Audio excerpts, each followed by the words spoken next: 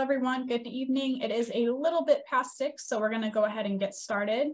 My name is Holly Grand. I am going to be facilitating our webinar this evening. I just want to go over a few reminders before we get started. Because this is a webinar, your cameras and microphones are going to be disabled, along with the chat. If you have questions at any point during the presentation today, please use the Q&A feature that is going to be located on the bottom of your screen in Zoom. We are going to be answering all questions at the end of the presentation this evening, but please feel free to type your answers into that Q&A box at any point during the webinar. If you want to provide public comment about the proposed regulation changes that we're talking about this evening, you must submit those through the online comment portal. We are not going to be accepting comments through Zoom. You're going to be receiving a follow-up email from Zoom tomorrow with our coastal fisheries email address, along with a link to our online comment portal and a link to our Parks and Wildlife Education YouTube channel, where a recording of this webinar is going to be uploaded. And I think that's everything that I want to go over before we get started. So I'm going to hand it over to our presenter for the evening, Dakis. Thank you, Holly. We'll get a screen share going and we'll get going just momentarily. Greetings, everyone. This is Dakis Giesland with Texas Parks and Wildlife Department Coastal Fisheries Division. This presentation this evening will include proposed changes to our saltwater fishing regulations for license year 2024. License year 2024 will begin on September 1st, 2023. And following the presentation, we'll gladly answer any questions you may have specifically related to the suite of these proposed saltwater fishing regulations. We won't be taking any public comment tonight on this virtual webinar, but we will direct you to the online public comment site to gather your input and position on the proposed regulation changes. This evening, we'll be presenting 3 proposed regulation changes for final consideration and adoption at the March 23rd Texas Parks and Wildlife Commission meeting held at the Austin headquarters. These proposals include changes that would match federal fisheries regulation changes in our state waters. Federal fisheries regulation changes are brought about through different avenues, including congressional legislation, through the Gulf of Mexico Fisheries Management Council, which Texas Parks and Wildlife has a seat within that council, and through the National Marine Fisheries Service. The purpose of these regulation changes is to match federal regulations in state waters in an attempt to reduce confusion for our anglers that may be fishing in both those federal waters and coming in and docking through our state waters, but also to provide ease of enforcement for our law enforcement in those state waters. It simply makes it easier on our game wardens to enforce some of these laws. The first proposed regulation change involves a short-fin mako shark.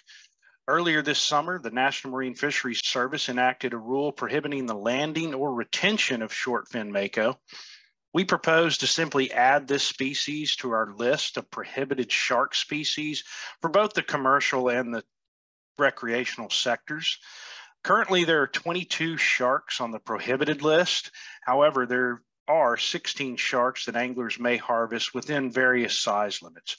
Our harvest monitoring program, or our CREO program, has no recorded landings of short-fin mako shark within the last 10 years. Our next proposal involves a 2-part regulation change for cobia, or more commonly known in Texas as ling. The proposal would match recent federal regulation changes of a bag limit change, moving from 2 fish per day to a 1 fish bag limit per day, and a vessel limit of 2 fish per trip. This change is proposed to address declining stocks of cobia in the Gulf and really facilitate ease of enforcement with those federal regulation changes. In Texas, we have observed decreased landings in both the recreational and the commercial fishery. In fact, very few anglers and fishing trips land 3 or more cobia. When we look at individual anglers, of the private anglers who harvest cobia, 97.7% catch 1 fish and very few, or 2.3%, catch 2 fish. When we look at party boat or guided trip anglers, 98.6 catch one fish, and 1.4% catch two fish. Similarly, as displayed in this graph here, when we look at trip bags over time, our private trips, which is that orange bar within the graph, our private trips that harvest cobia, 81% of those trips harvest one cobia, and 14% of those trips harvest two cobia. So all sum and total, less than 5% of the catch on private boat trips land 3 or more cobia. Trip bags for party boat trips, which is indicated in the blue bar on this graph, show that 76% of trips that harvest cobia harvest one fish, and 17% of party boat trips that landed cobia caught two fish. So less than 7% of party boat trips land 3 or more cobia. The bottom line here is it's very rare for private or party boat trips to land 2 or more cobia. And this would be in line with that vessel limit of 2 fish per vessel. The next proposed regulation change involves catch and release practices related to reef fish. The Gulf of Mexico Reef Fish Complex is comprised of about 31 species of different species of snappers, jacks, tilephishes, several grouper fishes, grouper species, hogfish, and triggerfish. The most popular of these is the red snapper. The Descend Act, passed in Congress in 2020 and implemented by the National Marine Fisheries Service earlier this year, or actually in January 2022, applies to both the commercial, charter, headboat, and private vessel fishing for reef fish. The Descend Act requires anglers to have a venting tool or a descending device rigged and ready to use. Use of these devices and tools attempts to address the issues of barotrauma. Barotrauma is a common problem with these deeper dwelling fish. And once they're caught in deeper waters and brought to the surface, the air bladder can expand and causes some serious complications with the fish, oftentimes resulting in mortality. Research shows that use of a descending device and or a venting tool can have a profound impact on survival and reduce mortality by as much as 20 to 42%, depending on the depth and the water temperature at which the fish is caught. Of note, other states, our colleagues in Florida, the Florida Fish and Wildlife Commission recently passed an identical proposal for reef fish in their state waters. This rule will also require the use of descending device or venting tool if the fish is exhibiting signs of barotrauma prior to release in their state waters. This slide simply shows pictures of a couple of venting tools and descending devices. The venting tool pictured on the top left of the photo is a sharp, hollow syringe type needle that penetrates the abdomen of the fish and allows the excess gas to escape. And the descending devices shown on the bottom of the left photo are weighted tools that release fish at a depth that allow them to recompress and recover from barotrauma. Current recommendation is to descend fish to at least half of the capture depth. And also pictured on the bottom right is a weighted crate or a basket in the bottom photo that can be used for multiple fish at a time. And it's simply spring-loaded door can be opened by anglers at the desired release depth. We certainly recognize with the implementation of the Descend Act, the need for proactive education and outreach efforts. The education will certainly need to focus on several components of catch and release of reef fish. One being to recognize the signs of barotrauma, what that looks like within these fish as they're brought to the surface, and also bring awareness to the benefits of descending fish intending for release. And for us, that really plays into the mortality rate of these fish as they're brought to the surface. And this folds into some of the stock assessment modeling that we use to manage our fisheries. And probably more importantly is the appropriate use of descending devices and tools so our anglers are not doing more harm than good to the fish that they're intending to release. In 2018, our department partnered with Texas Sea Grant to produce an informational brochure, as you see here on this screen. And if you'd like a copy of this brochure, please reach out to your local Parks and Wildlife coastal fisheries field stations. Fortunately for us, our other partners have some vast resources available as well.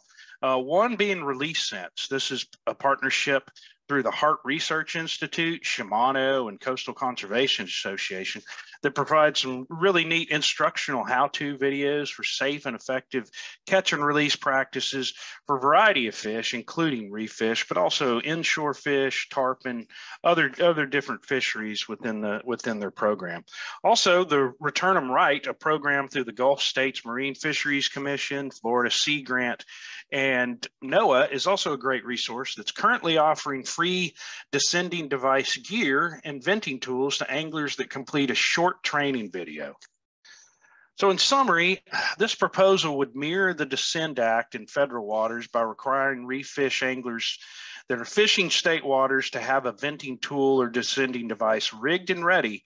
But we'd propose to take it that extra step and actually require anglers to use those devices if releasing a fish that's showing those signs of barotrauma. Again, those signs of barotrauma may include bubbling scales, bloated stomach, bulging eyes, protruding stomach, and protruding intestines. You can see here on the photo to the left a sign of air bladder expansion, which actually is forcing the stomach out of the mouth of the fish.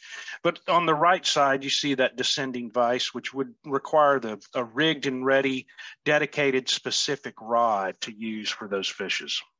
And in summary, your coastal fisheries staff are proposing the following recommendations to be included in the regulatory proposals for license year 2024. For the short fin mako shark, place them on the prohibited list of shark species. For cobia, a bag limit reduction from 2 fish to 1 fish per angler per day, but also a vessel limit of 2 fish per vessel. For reef fish, we're proposing the descending device or venting tool be rigged and ready on board and require anglers to use them on fish showing signs of barotrauma. This concludes our presentation this evening. Please submit your comments related to these regulation proposals in the following ways. You can attend in person at the next Texas Parks and Wildlife Commission meeting on March 23rd at the Austin headquarters, where you'll have three minutes to provide oral comments. Or you can certainly provide your comments online through our online comment portal. It's a website that's linked here, but if you want to scan that QR code, and that'll be in the recorded presentation as well. Or you can simply email your comments to us at the cfish@tpwd.texas.gov. And I'll leave that up for just a moment before I stop sharing screen. And I want to thank everyone for attending tonight, and we will answer any questions if we have any. All right, gang, I'm not seeing any more questions, so I would suggest we go ahead and close this webinar down. Yeah, thanks, Dacus. I'll hop in really quick just as a reminder for everyone that you will be receiving an email from Zoom tomorrow with a link both to the website where you can provide your public comment as well as a link to our YouTube channel where you can view a recording of this webinar if you missed any part of it this evening. So thank you again, everyone, for being here. Thank you, Dacus, for the presentation. And please keep an eye out for in your email tomorrow for more information. Thank you, guys. Thank you, Holly. Bye, Thank everyone. you all.